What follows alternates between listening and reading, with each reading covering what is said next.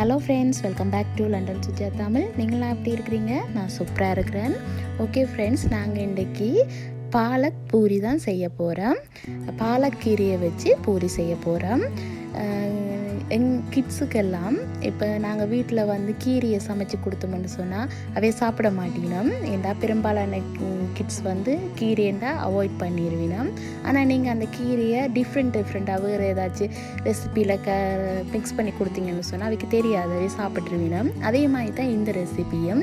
இந்த பூரியில் நான் பாலக்கீரையை மிக்ஸ் பண்ணி பூரி சுட போகிறேன். அதை எப்படி செய்யலாம்னு சொல்லி வாங்க வீடியோவில் போய் பார்ப்போம். அதுக்கு முன்னால் நீங்கள் இன்னும் லண்டன் சுஜா தமிழ் சேனலுக்கு சப்ஸ்கிரைப் பண்ணலைன்னா சப்ஸ்கிரைப் பட்டனை கிளிக் பண்ணி சப்ஸ்கிரைப் பண்ணிக்கொள்ளுங்க.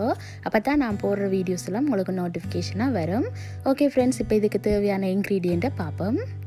இதில் நான் 200 கிராம் கோதுமை மாவு எடுத்துருக்கிறேன். ஒரு கைப்பிடி அளவு பாலக்கீரை எடுத்துருக்கிறேன். எங்களுக்கு பொரிக்கிறதுக்கு தேவையான அளவு ஆயில் வேணும். 1 ஸ்பூன் உப்பு எடுத்துருக்கிறேன். நான் ஸ்டவ்வில் ஒரு பேன் வச்சுருக்கிறேன். அதில் நான் தண்ணி விட்டுட்டு அதை கொதிக்க வச்சுருக்கிறேன். அதை கொதிக்க வச்சுட்டு நான் எடுத்து வச்சுருந்த ஒரு கைப்பிடி அளவு பாலக்கீரையை அந்த ஹாட் வாட்டருக்குள்ள போடுறேன். போட்டுட்டு நீங்கள் நல்லா கொதித்த பிறகு போட்டுட்டு உடனே எடுத்தால் சரி. ஏன்னா அது அந்த கீரைண்ட லைட்டான பச்சை வாசம் போகிறதுக்காண்டி தான் நாங்கள் அப்படி செய்கிறது. இப்போ இந்த கீரையை பாருங்கள், லைட்டாக கொஞ்சம் சுருங்கின மாதிரி இருக்குது. இந்த ஸ்டேஜில் நீங்கள் அந்த கீரையை வெளியில் எடுங்கோ.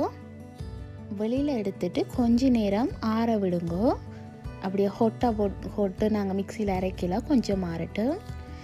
இப்போ இந்த கீரை கொஞ்சம் மாறிட்டுது. இதை நான் ஒரு பிளெண்டரில் போட்டு அரைக்க போகிறேன். அரைச்சிட்டு நான் உங்களுக்கு காட்டுறேன். இந்த கீரையை நீங்கள் அரைக்கும்போது இதுக்கு தண்ணியெல்லாம் விட தேவையில்லை. நீங்கள் சும்மாவே பிளெண்டரில் போட்டு அரைச்சா கீரை அரைப்பட்டுரும். இப்போ நான் அரைச்சி எடுத்துட்டேன். இப்போ நான் எடுத்து வச்சுருந்த இந்த கோதுமை மாவில் நான் அரைச்சி எடுத்த அந்த கீரையை அதுக்குள்ள முதல் போடுவேன்.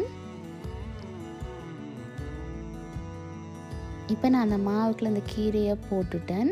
நான் அரைச்சி வச்ச கீரையை போட்டுட்டு இப்போ இதுக்குள்ள நான் 1 ஸ்பூன் உப்பு போடுறேன். போட்டுட்டு நாங்கள் முதல் தண்ணி விடாமல் இந்த 2 கீரையையும் உப்பையும் சேர்த்து இந்த மாவோடு நல்லா பிசைவோம். இந்த கீரை நல்லா மாவோட மிக்ஸ் ஆகட்டும். ஃபர்ஸ்ட் நல்லா பிசைஞ்சு விடுங்க கையால். நான் இப்போ நல்லா பிசைஞ்சிட்டேன் மாவை. பிசைஞ்சிட்டு இப்போ நான் அந்த கீரையை போட்டு அவிச்ச தண்ணியை நான் அதை வேஸ்ட் பண்ணல. நான் அதையே இந்த மாவுக்குள்ளே விட்டு குழைக்க போகிறேன். ஏன்னா அந்த கீரையில் இந்த சத்தெல்லாம் அந்த தண்ணியில் இருக்கும்.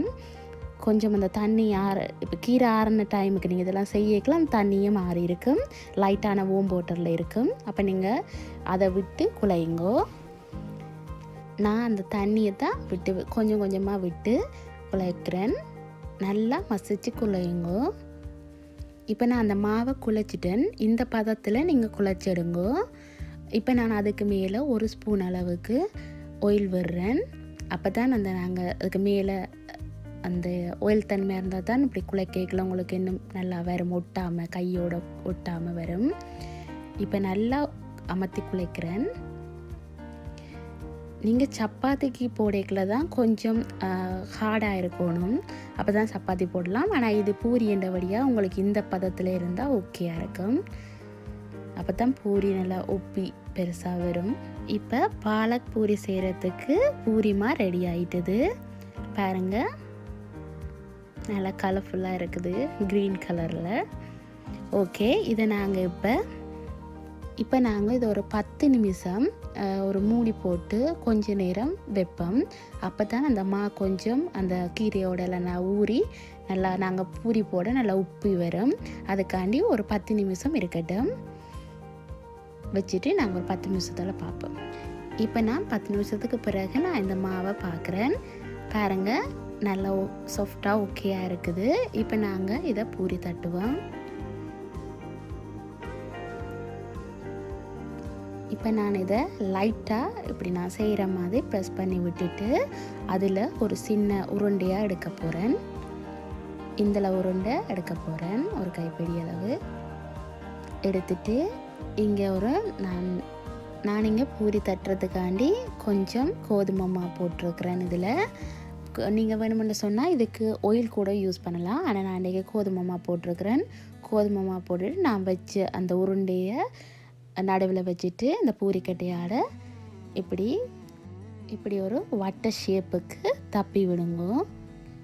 கொஞ்சம் மெல்லிஸாக தப்புங்க, அப்போ தான் பூரி வந்து நல்லா உப்பி வரும். இப்போ நான் வந்து பூரி தப்பிட்டேன், பார்த்தா உங்களுக்கு கையில் தெரியும். இப்போ நாங்கள் இதை ஆயிலில் போட்டு பொரிச்செடுப்போம். அதுக்கு நான் இங்கே ஸ்டவ்வில் ஒரு பேன் வச்சுருக்கிறேன். அதில் தேவையான அளவு ஆயில் விட்டுருக்கிறேன். ஆயில் நல்லா ஹொட்டான பிறகு நீங்கள் பூரியை போடுங்க, அப்போ தான் அந்த பூரி வந்து நல்லா உப்பி வரும். இப்போ நான் பூரியை போட்டுட்டு அந்த பூரிக்கு மேலே அந்த ஆயிலை வந்து கொஞ்சம் தெளித்து விட்டிங்கன்னா தான் அந்த பூரி நல்லா உப்பி வரும். இப்போ பாருங்கள் பூரி நல்லா உப்பி வந்துட்டுது, அவ்வளோ சூப்பராக இருக்குதுண்டு.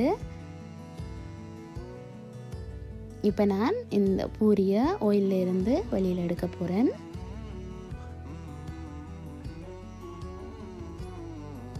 இப்போ இந்த பூரி நல்லா பொரிஞ்சிட்டுது. இப்போ நான் வெளியில் எடுக்கிறேன். எவ்வளோ கலர்ஃபுல்லாக ஒரு க்ரீன் கலரில் பூரி ரெடி ஆகிட்டுது. இதை நீங்கள் கிட்ஸுக்கு கொடுத்தீங்கன்னு சொன்னால் அவை கலர்ஃபுல்லாக இருக்குதுண்டு, இது என்ன டிஃப்ரெண்ட்டாக ஒரு க்ரீன் கலரில் இருக்குதுன்னு சொல்லி கட்டாயம் இந்த பூரியை ஃபுல்லாக சாப்பிட்டு முடிப்பினா. இப்போ நான் எல்லா பூரியையும் பொரிச்செடுத்துட்டு உங்களுக்கு நான் காட்டுறேன். இப்போ நான் எல்லா பூரியையும் பொரிச்செடுத்துட்டேன். இப்போ எங்களோட பாலக் பூரி ரெடி ஆகிட்டுது. பார்த்தாலே உங்களுக்கு தெரியும் எவ்வளோ கலர்ஃபுல்லாக இருக்குண்டு. இது கலர்ஃபுல்லாக மட்டும் இல்லை, சாப்பிட்றதுக்கும் சூப்பர் டேஸ்ட்டாக இருக்கும். நீங்களும் உங்களோட வீட்டில் ட்ரை பண்ணி பாருங்கள். ஓகே ஃப்ரெண்ட்ஸ், இந்த வீடியோ உங்களுக்கு பிடிச்சிருக்குமென்னு நினைக்கிறேன். அப்படி பிடிச்சிருந்தா லண்டன் சுஜாதா அம்மா சேனலுக்கு லைக் பண்ணுங்கள், ஷேர் பண்ணுங்கள், கமெண்ட் பண்ணுங்கள். கூடவே இந்த சேனலுக்கு சப்ஸ்கிரைப் பண்ணுங்கள். பக்கத்தில் இருக்க பெல் பட்டனையும் கிளிக் பண்ணுங்கள். அப்போ தான் நான் போடுற வீடியோஸ்லாம் உங்களுக்கு நோட்டிஃபிகேஷனாக வரும். ஓகே, இன்னொரு சூப்பரான ரெசிபியோடு மீண்டும் சந்திக்கிறேன். அது வரைக்கும் டேக் கேர், பாய், தேங்க்யூ.